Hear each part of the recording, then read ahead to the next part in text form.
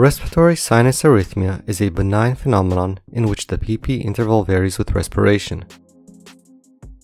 The rhythm is regularly irregular. The heart rate increases during inspiration and decreases during expiration. The variation between the shortest and longest cardiac cycle length, that is, the PP intervals, is greater than 10%, or 120 milliseconds. The heart rate is between 60 and 100 beats per minute, although it may momentarily extend beyond these limits. It is important to note that this is in fact a sinus rhythm.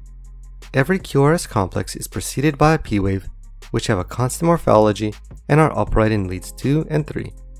The PR intervals are also constant. To summarize, with respiratory sinus arrhythmia, there is a sinal atrial pacemaker as evidenced by upright P waves in leads 2 and 3 with a constant morphology, and there is rhythmic variation in the cardiac cycle length. I hope you found this lecture to be helpful and worth your time. Please feel free and very welcome to leave a comment or suggestion below. And if you like this video, please hit subscribe and check out some of the other videos in this channel.